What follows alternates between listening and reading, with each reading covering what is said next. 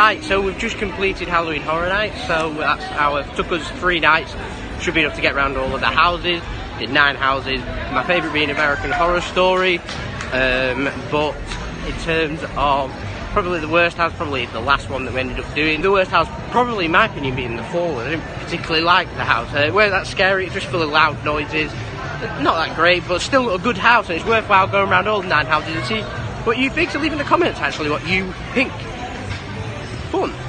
So I thought the 2 shows, both of them excellent. Bill and Ted being particularly good. Please check out both of them. They're absolutely excellent. So that completes Halloween Horror Nights. There'll be more to come along from there. We'll check out more at Universal, some of the rides, and the Rip Ride Rocket being my favourite ride of roller coaster. And I absolutely love Transformers as well. So we'll see you again, probably at Universal again. We've also got Kennedy Space Centre coming up too, along with a few other stuff, including Volcano Bay. So we'll see you then.